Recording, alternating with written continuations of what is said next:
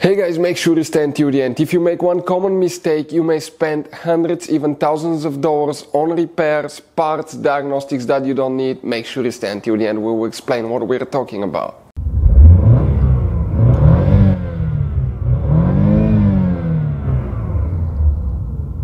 Hey guys, welcome back to Electrical Car Repair Live. Thank you guys for watching and subscribing to the channel. Today will be super helpful video to any of you guys having a Chevy Silverado, that generation right here from year 2006 to year 2013. If you have one of those and you have a problem where you have no sound coming from the radio, from the speakers, stay with us. We'll explain what can easily cause that now, guys. Okay, what we see quite often, there are two fuses that you need to check. Always start by doing this.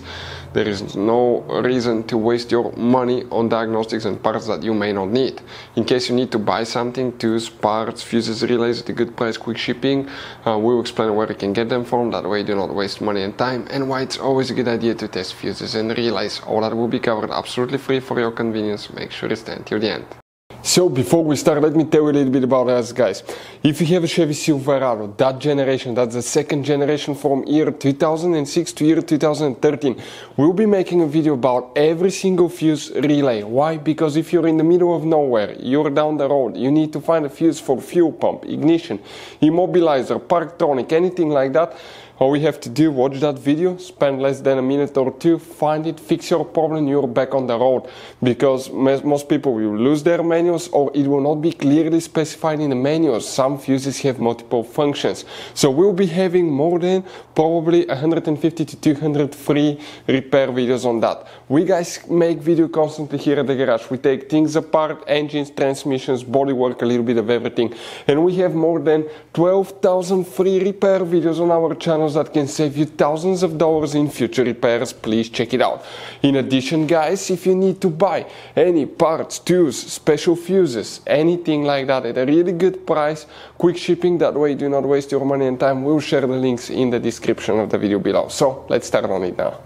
So guys, what we have here specifically, we'll demonstrate on that generation Chevy Silverado. If there is no sound, what you need to check. You have, guys, multiple fuse boxes in that truck, actually 3 of them. Today we work in just one, and that fuse box is under the hood. Go ahead and open the hood. Here on the driver's side you have a fuse box under this cover. Open it and you'll see the main engine fuse box with a layout that will look just like this one right here. Before we continue, let's explain why it's always a good idea to test fuses and relays. It is, guys, very important to test fuses and relays. On those fuses you cannot clearly see if they're burnt or not, especially you can see in the J-case fuses as well. And if you guys assume, okay, let's say you remove a fuse, you look at it and you assume, guys, that it's actually a good fuse, but it's actually a bad fuse. Sometimes you cannot clearly see that.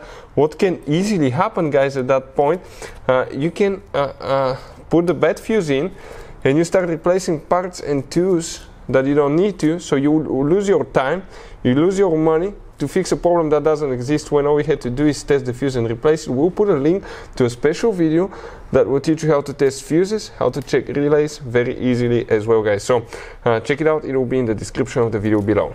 So, if you guys have no sound, which two fuses we need to check? Oh, by the way, if you guys need to buy any fuses, relays, parts, tools for your Chevy Silverado or any car at a good price, quick shipping, we'll put the link in the description of the video below for your convenience.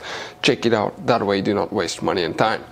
Now, if you come towards that section right here on the front driver's side of that fuse box, you're going to notice that fuse right here, it's fuse number 41, that's for the sound amplifier. If that fuse is blown, you will get no sound, guys. There is another fuse that you need to check as well, and this is known as fuse number 42, and we're talking about this 15 fuse. Other things that can cause no sound, it could be bad sound amplifier, it could be unplugged wire from the radio unit or the sound amplifier, guys. We see that quite often if people replace things and they didn't push them all the way to click and make sure that they're secured. So hopefully the video will be helpful. If you have any questions, let us know, and see you guys next time.